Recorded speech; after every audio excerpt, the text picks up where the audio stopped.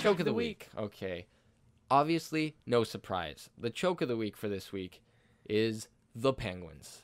Yep. Just kidding. It's not the Penguins. It's They the Ottawa Senators. embarrass them, and that's bullying. Yeah. Therefore, they're the choke of the week. They're the choke of the week. We don't go for that here.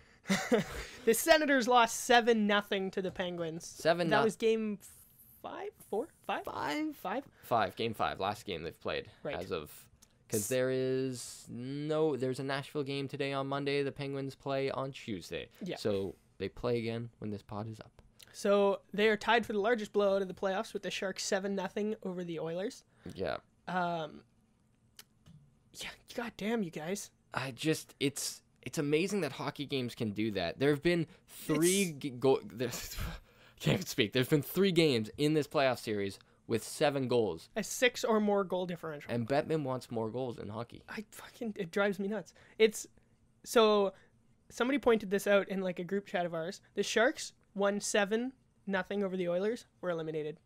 The Oilers won 7-1 over the Ducks, eliminated. The Penguins won 7-0 over the Senators.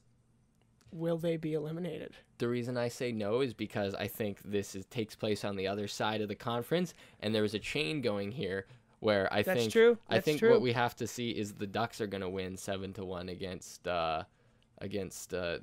Nashville there, and then they'll get eliminated, or 7-something. Maybe. Mark my words. Next game, Ducks are going to blow out the Predators and lose it in Game 7. I hope not.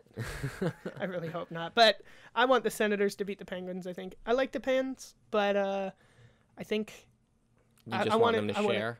I want a Canadian team.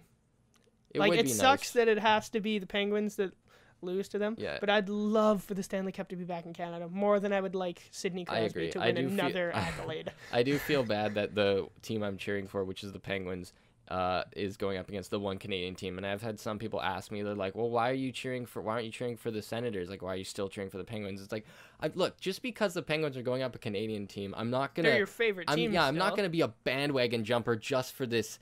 Like, that's so... You think you'd want me to do that? Or people would have any respect for someone who, as soon as a team that they're supposed to like goes up against a team they have history of liking, they just, like, jump to that other side? Like, well, and the only reason you would like the Senators is because they're Canadian. That's the only reason I'm rooting for them, because they're Canadian, because I am not emotionally invested in either team here. Exactly. I am actually kind of happy that the Senators are going up against the Penguins, because I'll be honestly kind of happy if either team wins. It'd be nice to see a Canadian team in the finals, and then it'd be nice to see one of my favorite teams make it to the finals for a second year in a row. So. I would say Penguins are probably like my third favorite team.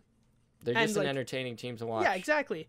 And like I know about the guys. Phil Kessel's hilarious. Yeah. And like I don't know, I know about them. I follow them a little bit. It's not like I picked the Penguins at the beginning of this playoffs. That'd be different. I've liked them for over 10 years now, and I've followed them since I followed them since Crosby joined. You were a bandwagon jumper. I was a bandwagon jumper for the Penguins. But you stuck with it. Right? But yeah, there's no point to re-bandwagon jump after that long. It's like I got my 10-year coin or whatever they give you for rehab, so I'm not gonna throw that all away for one Canadian team I don't even cheer for in the regular season. Exactly. Point is, the Senators, you sucked, okay? Yeah.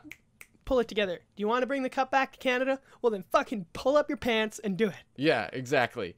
But it's not looking good. Senators, they got a 40% chance of pulling it through. We'll see if they can do it.